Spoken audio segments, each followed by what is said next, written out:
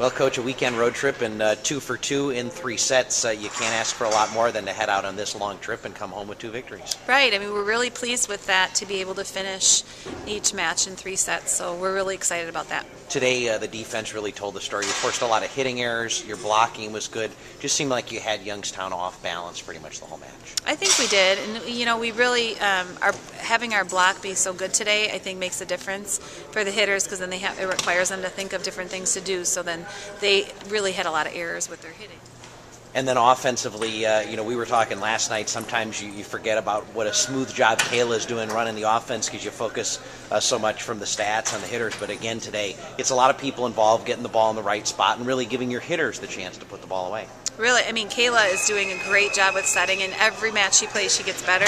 And that's exactly what, I mean, today she did exactly what she needed to do, put the ball you know, up for our hitters to hit. And, you know, our hitters did fine. I mean, a lot of them, Kayla was setting Rachel, and, you know, Rachel came through, Biz came through. I mean, there's a lot of really good things happening, but it's just relying on them to put the ball away. And I thought she did a great job setting them up.